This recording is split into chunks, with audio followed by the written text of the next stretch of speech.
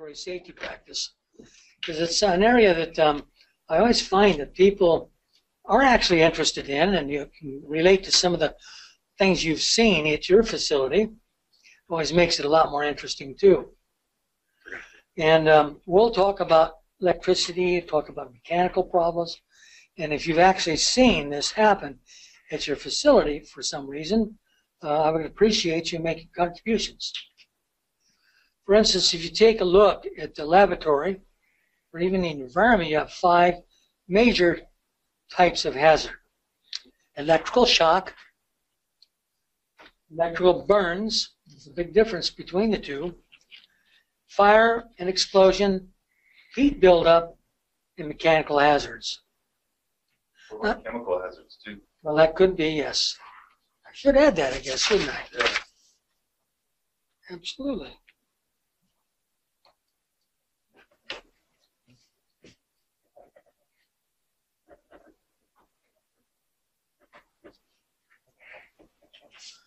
I guess that's even more prevalent today than in the past. Of course, what they've done a lot of times in the facilities is to be able to have chemicals near you at your bench or your work desk. You actually have to get a special permit and all kinds of stuff, believe it or not. So the way HP did it in the sales office areas is they just restricted them from happening. So if you look at electrical shock, how many of you have been shocked? 3 supposedly Does it admitted? count with those little pens that were purposely made to shock you? No, no. And It's like when you're a little kid sticking the butter knife in the outlet. yeah. Oh yeah, I never did one of those. I knew better. I wonder Okay, what but it is shut about recently, kids. That's the question. In the past, we didn't have to worry about that as much as we do today. Now, have you ever been electrically shocked where you actually see your skeleton? It happened to me one time, and it was really kind of bad. I was in a dark house, kind of like in a closet. Couldn't figure out why the red light wouldn't go on for photography. And I stuck my finger around. I shouldn't have done that. And I ended up going directly into the socket. And that hit me so hard. And I was younger. I was about 14, maybe 13, 14. And it hit so hard. And luckily, what happened is that shocked me. I dropped it. But I had a headache that aged for a week, literally after that. So it was really pretty severe. And that if I'd done that now, it would have killed me. No question about it. So electrical shock can be very, very dangerous. I've seen 2 people actually die because of it. One was a guy who was working in his attic in Southern California with an electric drill. This is before battery-powered electric drills. And up in his attic was about 120 degrees. And he was perspiring like mad, drilling some stuff. And of course, perspiration, zero resistance, and all that kind of stuff caused it to connect with the hot, went down through his arm, right through his heart, specifically. And they couldn't get to him fast enough, effectively. One person had the same thing happen to them using a drill on the ground underneath the trailer.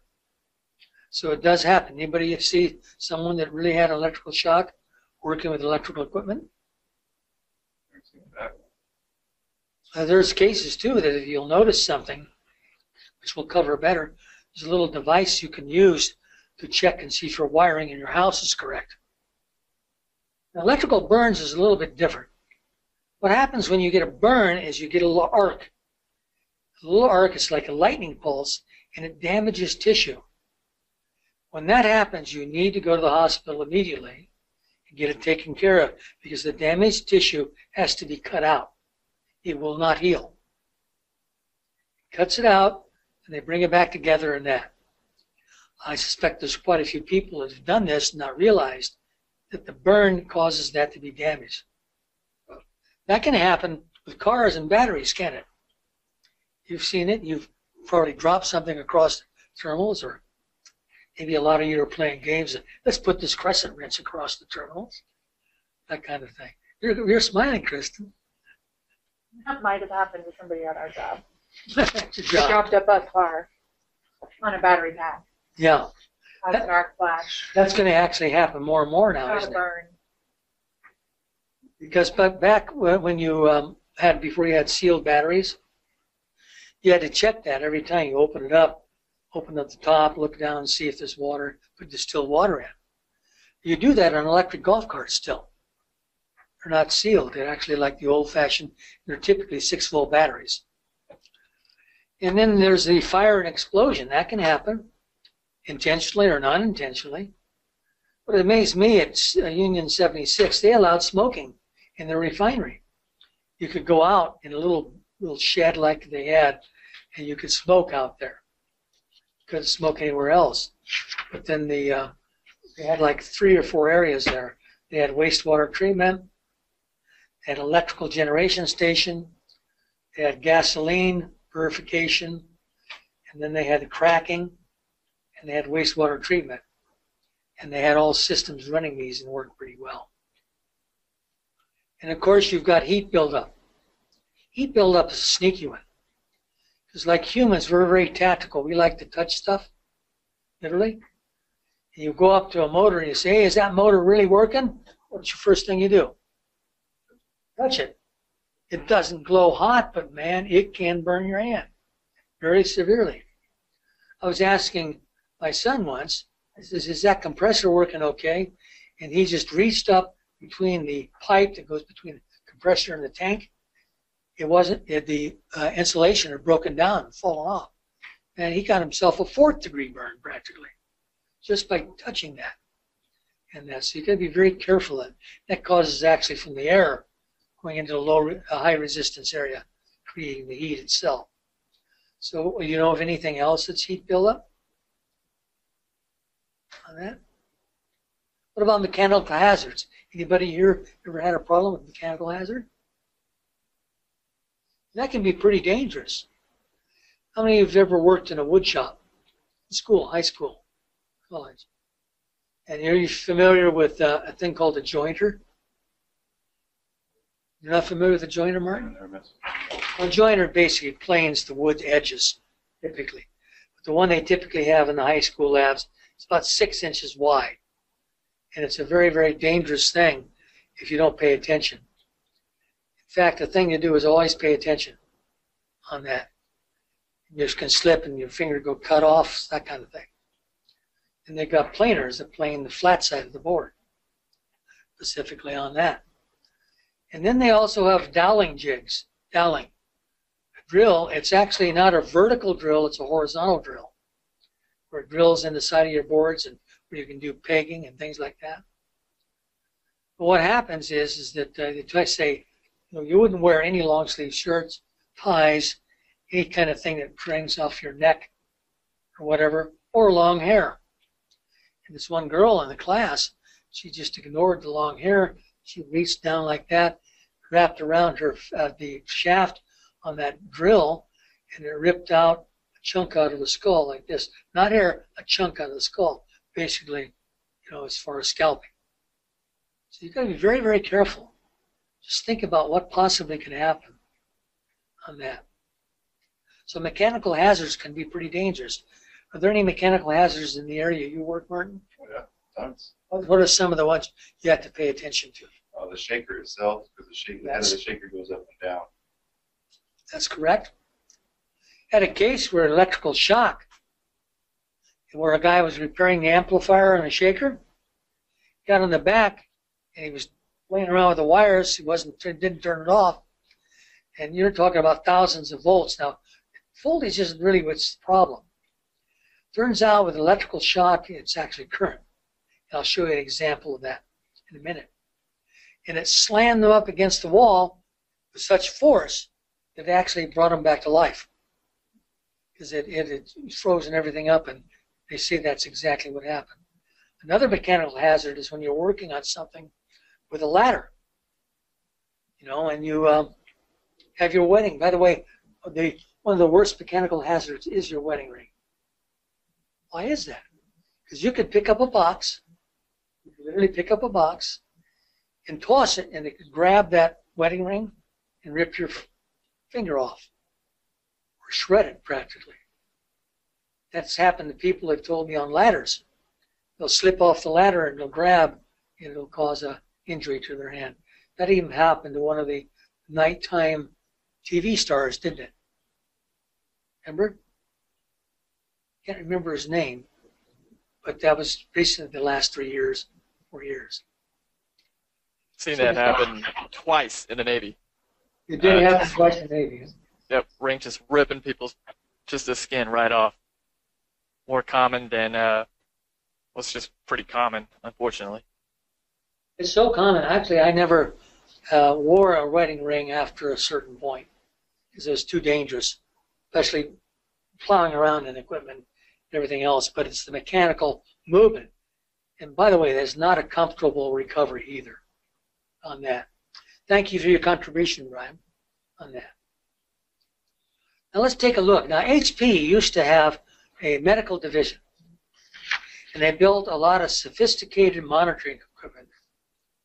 And this is the effects of 60 hertz of electric shock on the human body. And notice here the current intensity, effect of 1 second contact. And so what happens here is you can actually perceive a milliamp. You can feel it.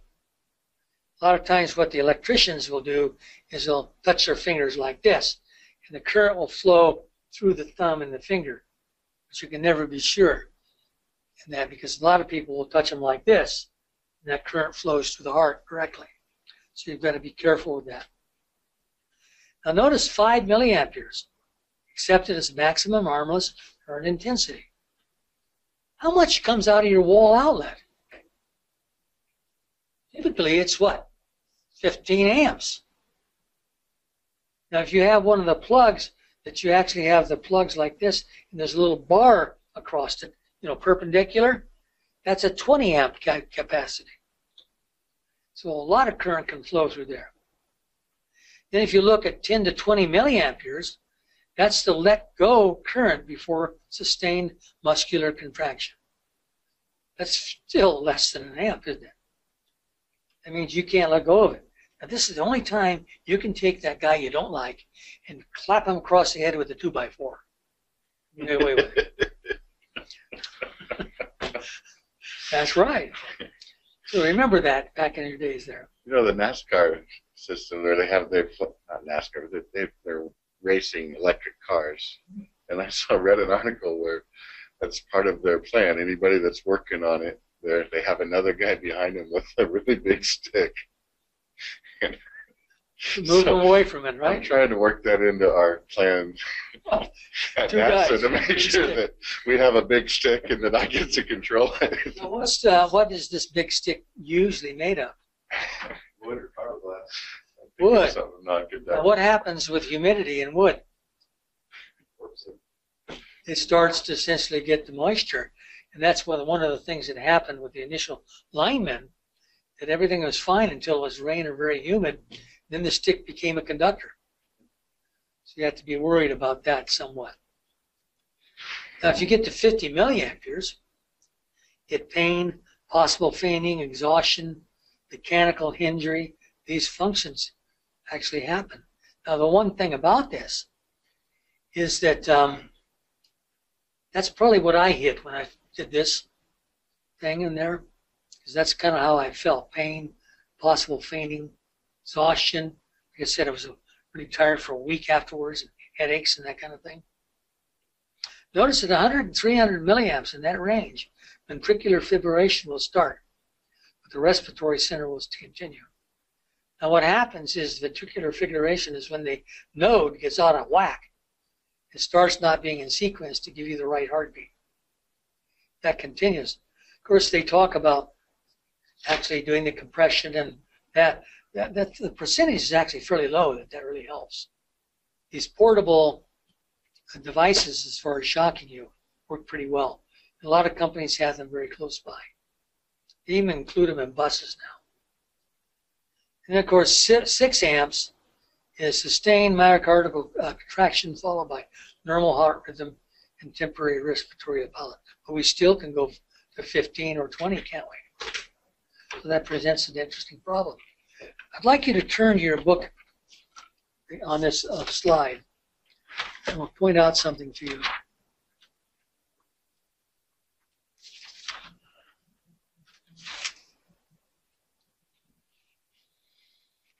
let's see where it is. Down at the bottom of the actual diagram that you see here, see where it says electric shock, most common. Martin, would you read that first little paragraph? Trying to find where you are. I'm on the book where this chart is. 8-2. 8-2. Okay. Electrical shock is the most common and serious hazard. Is that the one that you're on? Yes. The amount of current forced through a human conducting path will determine the lethal aspect of the shock. 100 volts can be as deadly as 1,000 volts. It's the actual current flow, not the actual voltage itself. A lot of people think it's voltage. Have you ever, any of you have ever used a TENS unit for muscle repair or therapy, anything like that? It's called a TENS unit. Yep. And the battery they use in there is 9 volts. But man, you can really get your muscles really contracting with the current that it generates. You're pointing to something? Well, we were just talking about that yesterday when we were out walking around the Yeah. state. Because I've had 3 shoulder surgeries. I have my own pinch. Yeah, and that keeps the muscles active, doesn't it? They don't atrophy, and that's what you use. Or if you're in the back, sometimes the back muscles get deteriorated, or hip muscles get deteriorated. And a TENS unit is very helpful. But that's only a 9-volt battery. So you're down in the milliamp region that's working there. Now the next one here is kind of interesting. Could you, Vernon, read the next sentence? Next paragraph. Yeah, the next paragraph. There is also a relationship between the frequency of the applied current and the minimum current required for fibrillation. Guess what? The maximum human susceptibility is near 60 hertz. At higher frequencies, the current changes faster than the heart can respond. Kind of interesting to note that. In fact, have you ever watched when they do launches of rockets and they have the strip chart recorders? They implement them on a computer screen now, but it's where you had a strip chart with like 8 channels of a needle plotting on that.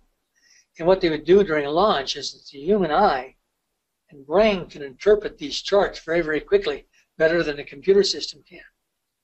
And so they'd look at this, so we're going to have a problem on this nozzle before it happens, and so they can compensate for it. They still do that in the testing, but the strip chart is on the computer as the guy is walking to do. And what happens in our true strip chart recorder, they typically have a 200 hertz response. So as you increase the frequency, the distance it does, so it'll go down to maybe 200 hertz, and then it's a straight line. Okay? That kind of thing is what we're talking about with response to that statement about the heart can't respond. Now we have power frequency here at 60 hertz. You probably have that in your lab, but what do you have on airplanes? 400 hertz. There's a good reason for that.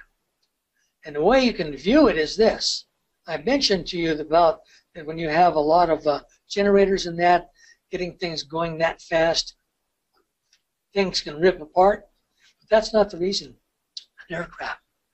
Take a look at a 60 hertz transformer they have down at the dam. I don't know if any of you are planning on visiting the dam while you're here. Paul? As far as Hoover Dam? Maybe. It's really kind of interesting to see. Go down in the internals and walk around too. And what happened there is that they're big. But if you take that big transformer and put it next to a 400 transformer of about this way, about that size, what's the difference in weight? Big time, isn't it? So the main reason they use 400 hertz is because the components weigh less, as far as load, greater distance, that kind of reason. That's the reason they do it on that. Actually, it was on the next slide. Okay.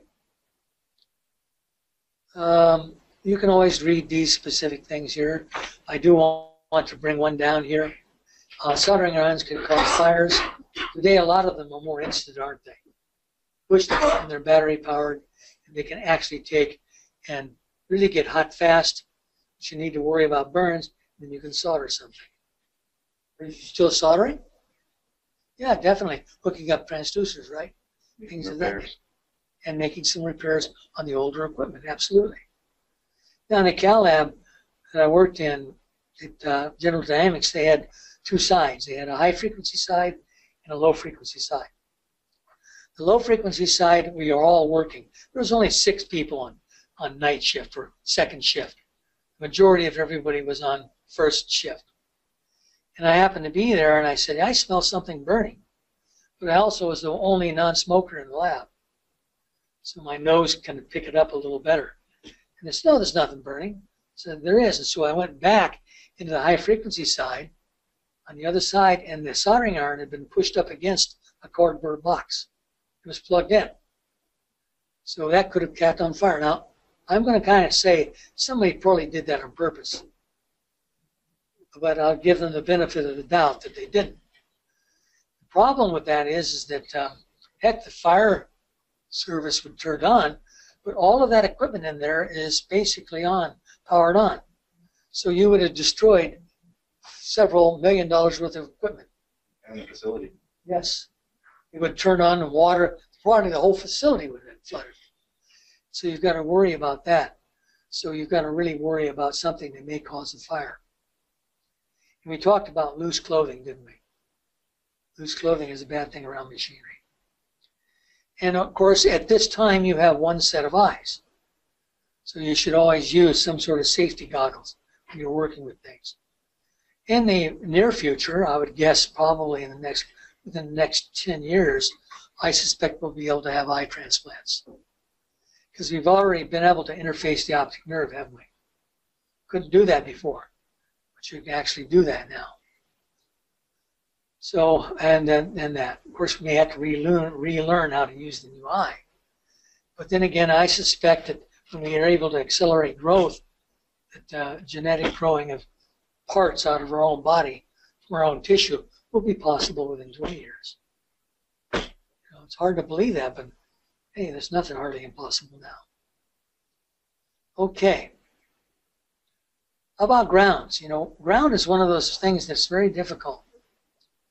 To illustrate what grounding can or can't mean, there's this one guy that wanted to take his daughter to, daughter-son day where they go to business. You have that available at your place?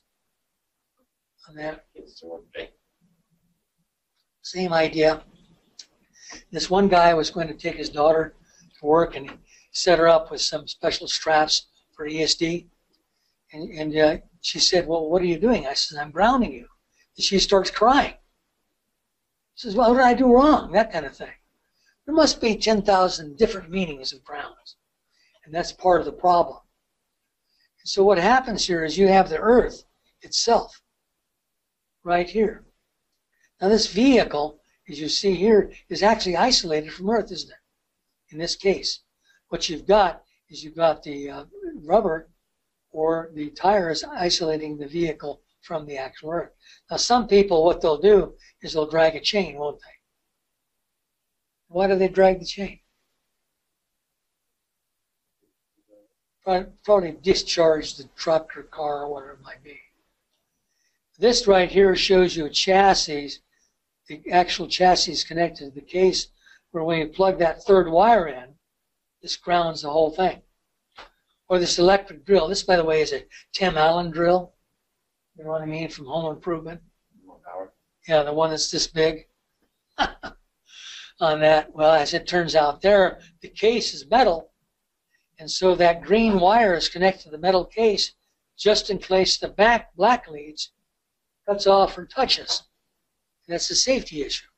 Again, a lot of the drills are now using batteries, aren't they? On that. And of course, the flashlight has its own common path, grounding system, if you want to call it. Ground really should be used a symbol for Earth. And that symbol for Earth is this one right here. See this one right here on this slide? That's the symbol for Earth ground. But it's used all over the place. So you can't really assume that it's actually connected to Earth. Even a wire just strung across the floor can be connected to the Earth via the capacitive coupling. The AC signal, can it? You see, that's where we get all that coupling that we were talking about. Here's a 3-wire outlet, typical 3-wire outlet. They're polarized. Notice that what we've got here is we've got this big lead, smaller lead, and then the actual green. The green is a safety ground. This wire connected to the smaller one is black. This with the larger one is white. And I always kind of wondered why, when you built electronic kits, which I built a lot of, built my own oscilloscope, signal generator, vacuum tube voltmeter, variety of different things like that, and the hot was always red. And the ground was always black. So I didn't really realize what happened, but it turns out that in the early days of electronics and everything else, we used a lot of symbology. The symbology is that what is black? Who's dressed in black? Death, yeah. Guy with a sickle, right? Dressed in black. So anything that was black wires connected said, hey, making contact with this can cause death. So that was the symbology. That's why the wire was black on that. You'll also notice that the plugs have different sizes, so you can connect it properly in polarity. Some of the plugs in Europe are just round prongs, and they can be connected anyway. So it's not really that much of a safety issue itself. Okay, now you can go out and you can buy a little thing called a checker. It used to be $1.50, and then they raised them to about 6 to 10. You plug it into your wall, and you can tell whether things are wired up right or wrong. And a lot of times what you'll find is they're wired wrong. And when you connect printers and computers and other things all together with it, you end up getting what they call ground loops, which create tremendous noises. So I would recommend that you go out and buy this little unit and check it. Have you checked yours? I have checked, when I built my new house, I went around checking to see if they had wired it right. Did they?